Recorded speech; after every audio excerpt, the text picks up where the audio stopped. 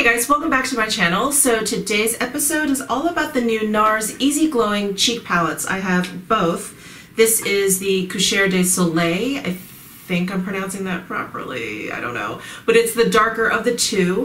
And I also have the Rêve Soleil.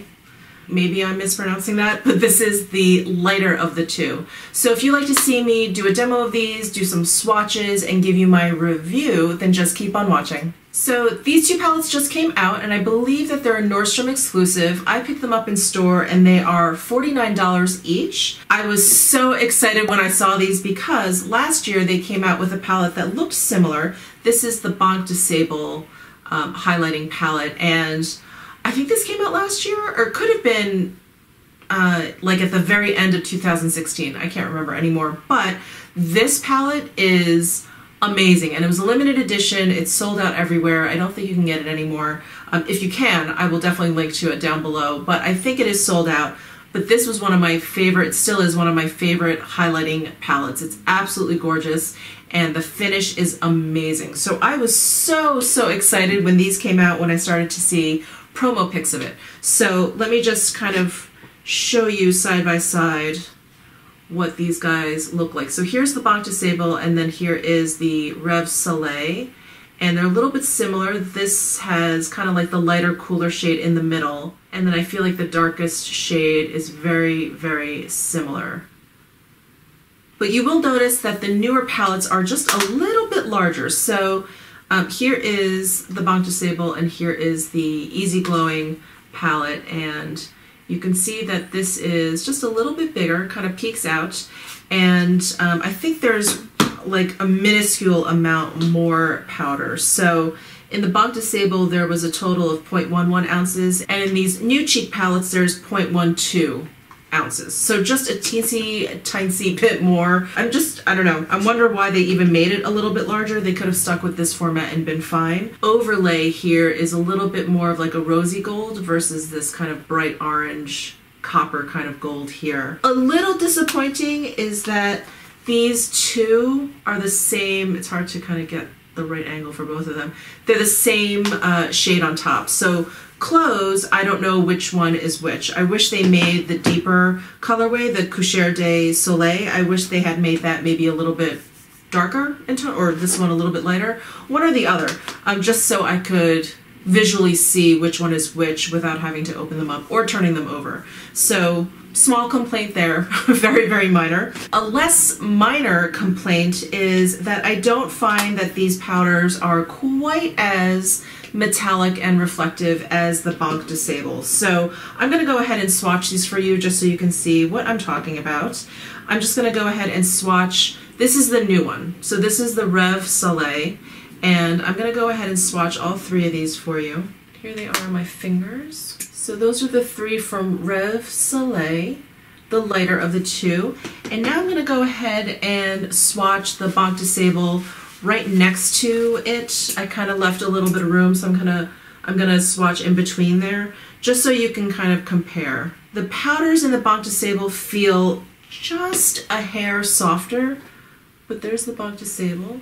I hope you can see on camera how much more wet looking the Banque de Sable ones are. The ones from the Rêve Soleil, while they're very nice highlighters, they're just a little bit more powdery looking than the Banque de Sable, which is fine. It's just that my expectations were set with the Banque de Sable, and I was hoping that they were going to be like basically like the same palette, that they were just releasing the same palette and maybe tweaking the colors a little bit. The formula, I think, is different, and these are just a little bit more subtle. So if you're into something a little bit more subtle, I think these would be great for you. But let me go ahead and swatch the darker palette for you. Those are the three. Now this palette I thought was a little bit closer to the Banque de Sable than the first one. But these colors, unfortunately, are a little bit dark for my skin tone. I can kind of get away with this one. This one I can use kind of as a bronzer. This color, while very beautiful, if I use it on my cheeks, it actually makes my face look like it's bruised. So I think I'm going to be using this one more as like an eyeshadow.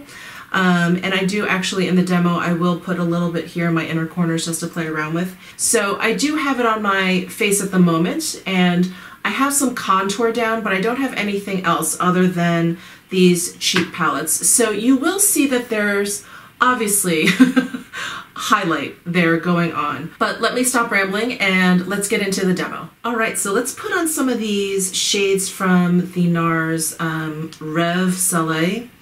Don't know if that's how it's pronounced, but anyway, let's go ahead and try this first shade, and I'm using my Anastasia Beverly Hills A23 brush, and I'm gonna go ahead and put that right back here. I should mention that I have some bronzer on, and I'm also filming my Viseart Petit Pro 2 eyeshadow palette video, so I have my eyes done with that palette. The highlight is very, very subtle, and this is what I wanted to show you guys when I was talking about it in comparison to the Banque de Sable. I'm going to go ahead and use this center light shade, and I'm going to go ahead and put that right here. And again, obviously you see a bit of highlight there, but nothing quite as dramatic as last year's palette. And I'm putting a lot of product on my brush, by the way. I'm like really digging in there and just tapping it off once. And then let's go ahead and use this last shade here, which is the darkest, most golden shade. And I'm gonna put that back here, just to warm up the cheek back here.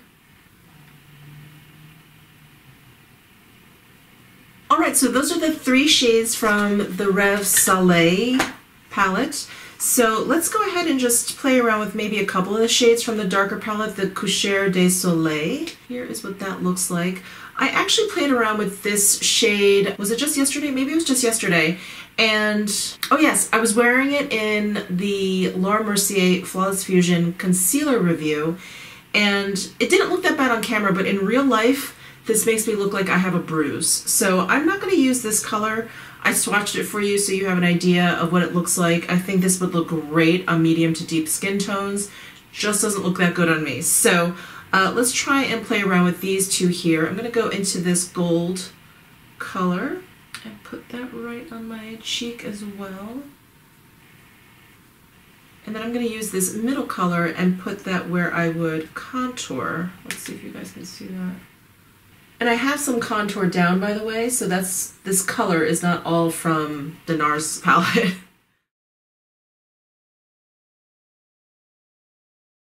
So there's as many of the shades that I could kind of fit on my face. You know what I think I'm going to do, because the Petit Pro 2 palette is so reddish purpley, I am going to try and use this one as kind of an inner corner highlight.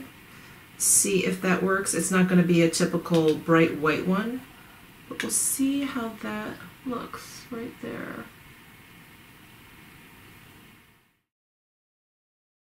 So there's a little bit of like a highlighty glisten, but not too much. Let's actually try the gold one on top. That is a little bit more fun, that gold on top. All right, so let me kind of finish up my look here, and I will be right back to kind of conclude my thoughts about these NARS palettes. So all in all, I like these cheek palettes. This is the darker one, and this is the lighter one. I just have, I guess I have really, really high expectations for them, considering how much I loved the Banque de Sable one. And you saw in the swatches how much more metallic and reflective these were. I think if you didn't pick this one up and you were introduced to these highlighters with these 2, you would probably be very, very happy with them. So anyway, I think that they're fine. I like them a lot. I don't love them. And in terms of my skin tone, I think this one is just a little bit too dark. And right now what you see, I actually have a light kind of shining over here, and you can really see the highlight. This side is a little bit more realistic in terms of what you're gonna see in real life, and you can see that it's, you know, that there's some highlight there, but it's not like in your face. Maybe it's because I'm just spoiled by the highlighters that we have been seeing you know, everywhere, pop up everywhere. They're just so metallic and they're so shiny that maybe that's what I'm used to now. And if you want something a little bit more everyday, a little bit more down to earth, a little bit more wearable, then this could be your answer. I hope you enjoyed this review and kind of demo of these two NARS cheek palettes.